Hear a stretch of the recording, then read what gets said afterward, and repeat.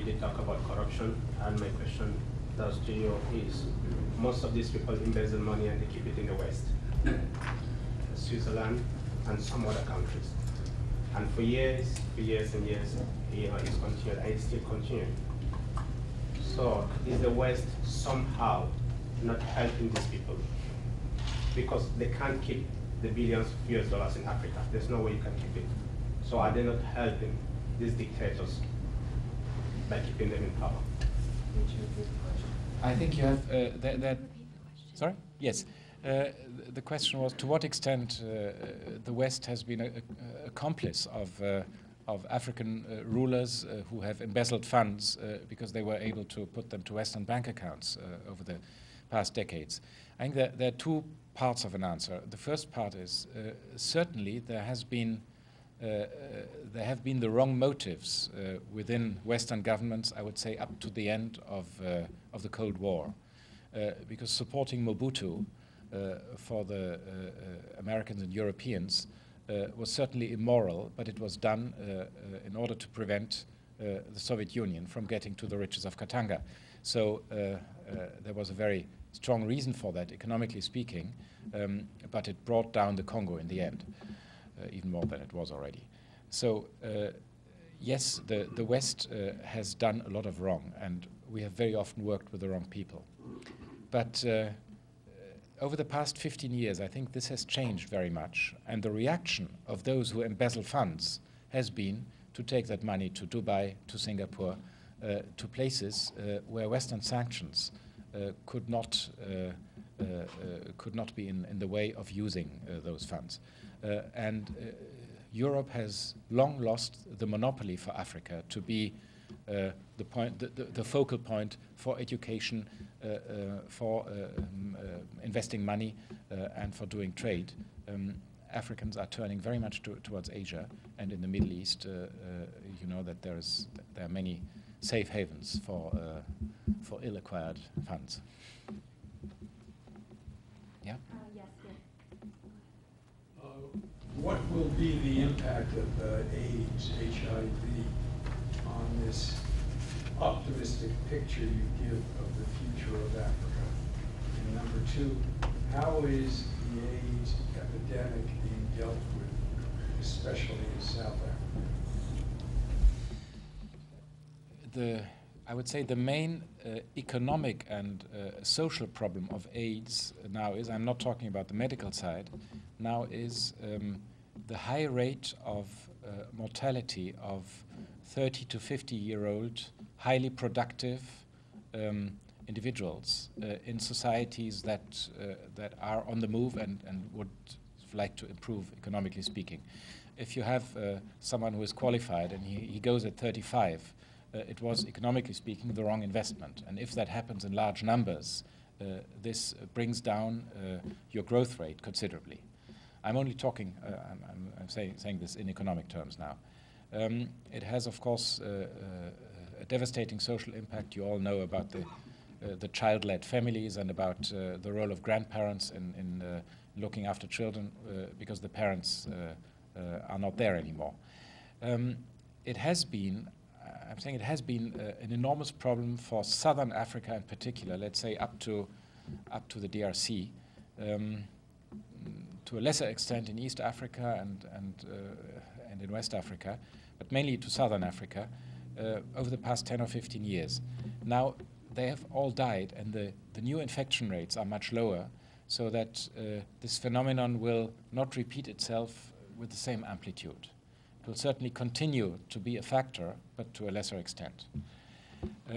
South Africa has been a special case in as much as President Mbeki, for reasons that are difficult to understand for Westerners, because he's a very educated person, was in the denial faction and had a minister of health who said that eating beetroots would cure you from AIDS. Now this is this reminds me of these very strange ideas and myths that are prevailing among many simple people in Africa, that you can cure yourself from AIDS if you violate a young girl. because this will go away then. This is in spheres that none of us can understand, but it's there. So the cure from AIDS through beetroots is now over in South Africa. With Mbeki gone, the new government, the Zuma regime, is facing these things and does not pose obstacles to all those who are combating AIDS anymore, as the Mbeki regime did. But they certainly have a responsibility to answer to for their rather silly politics in this respect.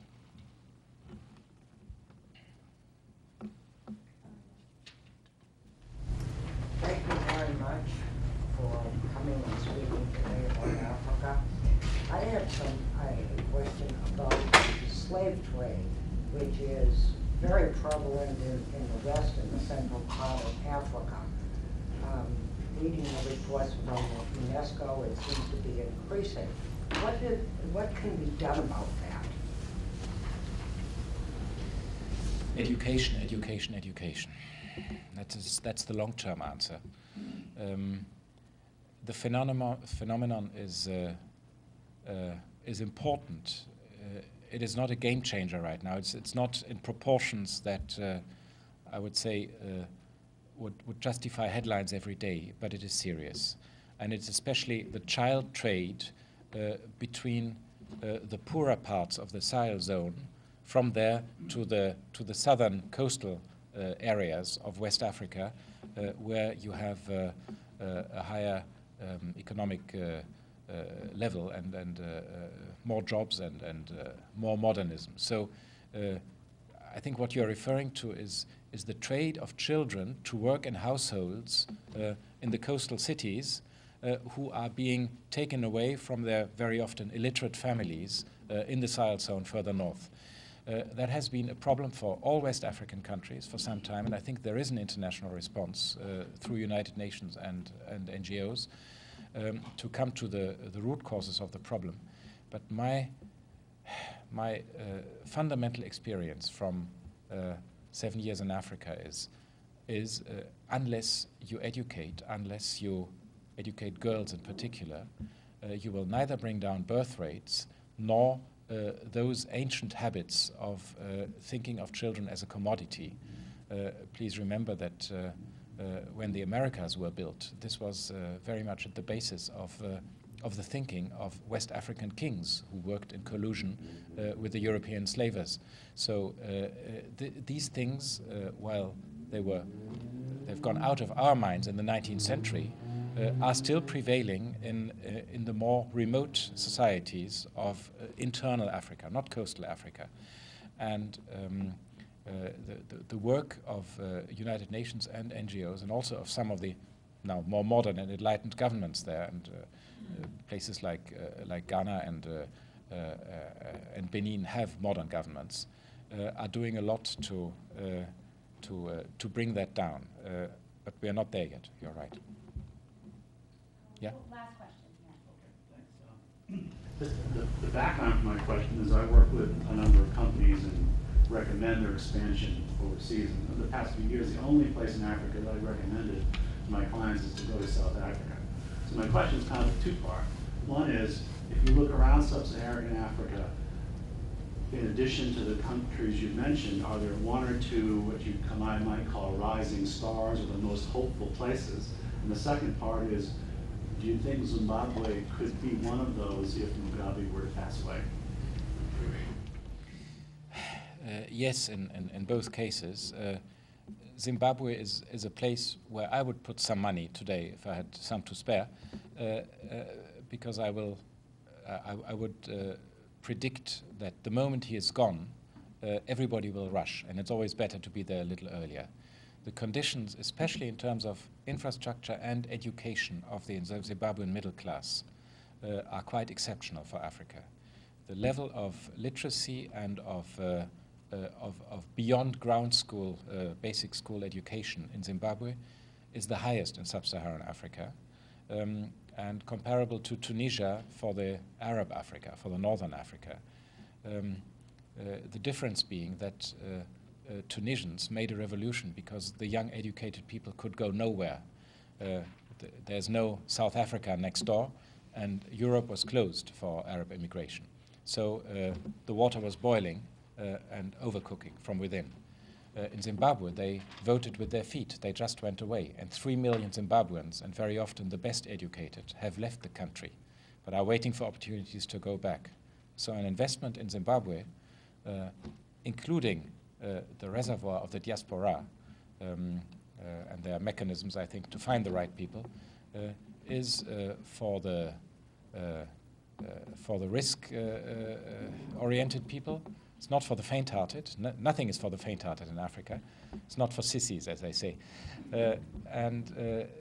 I would see a very good midterm risk in Zimbabwe. In West Africa, Ghana is certainly the first nation to mention. They have the best indicators in many ways. They survive a presidential election which is won by one of the two contenders with 50.5% against 49.5%. They survive that without bloodshed. That is unique in Africa. You would not have that elsewhere. So Ghana is really, in many ways, I would say, the vanguard of West Africa. Of course, it is easier for American investment to go to Anglophone Africa than to go to Francophone Africa.